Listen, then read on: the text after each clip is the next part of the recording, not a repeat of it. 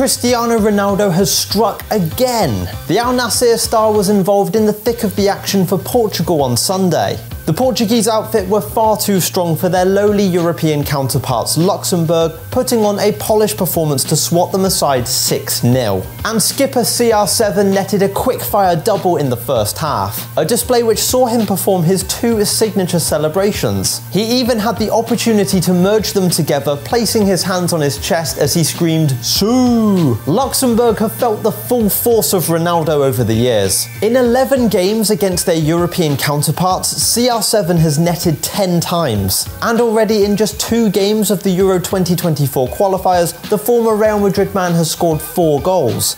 But before we get carried away, let's just remind ourselves they were against minnows Liechtenstein and Luxembourg. There was one moment of controversy, however. Clearly intent on claiming his hat-trick, the former United forward tried to win a penalty. Going down in the box but initiating contact with the defender himself, CR7 looked around to the official desperately. But his protest didn't do him any favours, with the ref brandishing him a yellow card immediately. The forward pretended to look bemused, sticking his 2 thumbs up sarcastically. Perhaps in an attempt to spare him from getting a second yellow card, Roberto Martinez subbed CR7 off for the young forward Gonzalo Ramos, the man who famously deputised for Ronaldo at the World Cup recently, and to great success. In any case, Ronaldo made history once again against Luxembourg. Having scored his 123rd and 124th goal for his country, he also became the first European player to score 4 goals at the age of 38. But he could build on that tally as Portugal faced Bosnia and Iceland in June. Now, one of the shocks of the weekend came as Morocco beat Brazil 2-1. Goals from Buffon and Sabiri secured a famous win for the African side, while Casemiro struck for the Auriverde. Real Madrid forward Rodrigo was quick to criticise the performance of the referee after the final whistle. He accused him of flagging in favour of the home side on too many occasions, notably when Vinicius had a goal ruled out for a contentious offside, despite the ball deflecting off of a Moroccan player. I don't like speaking about referees, but it's true that today was a little bit complicated. He whistled for a lot of fouls against us when we wanted to press, so it wasn't easy. The Brazilian did recognise the efforts of the Moroccan side, however. Nevertheless, I'm not looking for excuses. They're a good side and had a fantastic World Cup.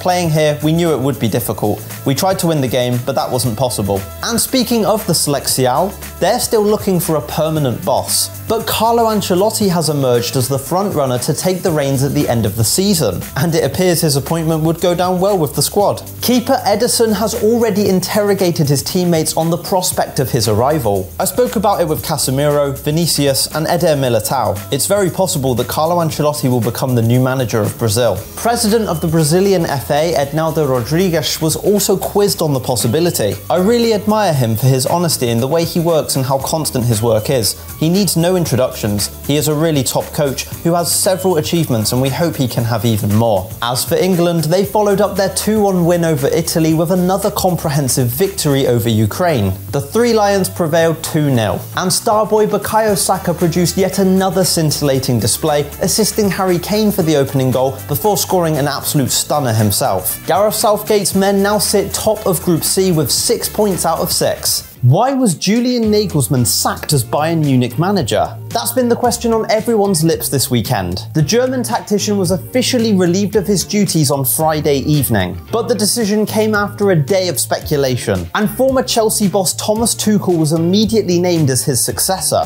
That infamous German efficiency coming to the fore once again. During his unveiling, Bayern CEO Oliver Kahn touched on the reasons for his departure. The former German shot-stopper refuted claims that the club had acted prematurely. Bayern Munich had just suffered a damaging 2-1 defeat to Bayern Leverkusen just days prior, but many feel this was the last straw after a raft of internal issues. It is our duty and our job to ensure sporting success. It has nothing to do with panic at all. We looked at everything closely, and the decision was well thought out. Sporting director Hasan Salihamidzic then pointed in the direction that the team was headed. When the performance curve is pointing downwards, you have to react. Despite having qualified for the quarter-finals of the Champions League, Bayern Munich have uncharacteristically struggled to dominate the Bundesliga this season. The Bavarians currently sit in 2nd place behind rivals Borussia Dortmund. Clearly, the club expected more given the means at their disposal. We have one of the best squads in Europe, but the continuity was not getting any better.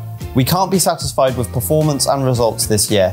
If you look at everything, we've only won 5 out of 10 games in the Bundesliga. That's not our ambition. Incidentally, Thomas Tuchel's first game in charge for Bayern will come against his former side and closest title rivals Dortmund. The pair will lock horns in Die Klassiker, Germany's showpiece fixture, at the Allianz Arena on the 1st of April. Upon his unveiling, Thomas Tuchel expressed empathy for his compatriot. Nie schön, weil wir wissen natürlich alle, dass die Trainerstelle auch immer nur frei wird, wenn sie frei gemacht wurde. Das ist einfach die Logik des Geschäfts. But it appears the prodigious coach is set to make an immediate return to management.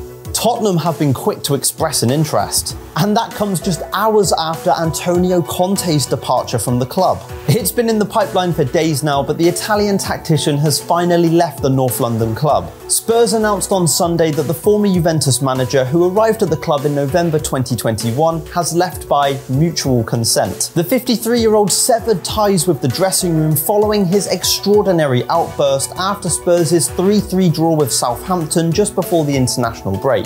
It was the final straw for Conte, who saw his side surrender a healthy lead once again. We are 11 players that go into the pitch. I see selfish players. I see players that don't want to help each other and don't put their heart.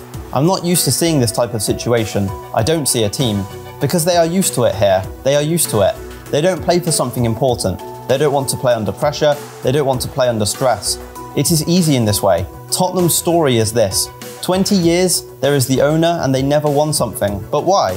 The fault is only for the club, or for every manager that stay here. Christian Stellini will take temporary charge alongside Ryan Mason. The side have 10 games left to try and secure Champions League qualification for next season. A raft of names have already been linked with this vacant position now, including former manager Maurizio Pochettino. If Daniel Levy opts against an emotional reunion with the Argentine, then Luis Enrique, Marco Silva, Oliver Glasner, Steve Cooper and Marco De Zerbi have also all been touted as potential successors. But let's move on now. French goalkeeper Mike Mignon has provided a rather spiky response to IFAB's new rules regarding penalties. The sporting body, which implement the rules and regulations regarding the sport, have announced that changes are going to come into effect on the 1st of July. They're seeking to prevent goalkeepers from unfairly distracting spot kick takers by delaying their efforts or by touching the posts and the bar. The proposals prompted the AC Milan shot stopper to react on Twitter. New rules for penalties in 2026. Keepers have to stand with their back to the takers. If they save it, it's an indirect free kick. So what do you guys think of the new changes? Okay, that's all the news from us for today. We'll be back again tomorrow for more. In the meantime, take care, and as always, football forever.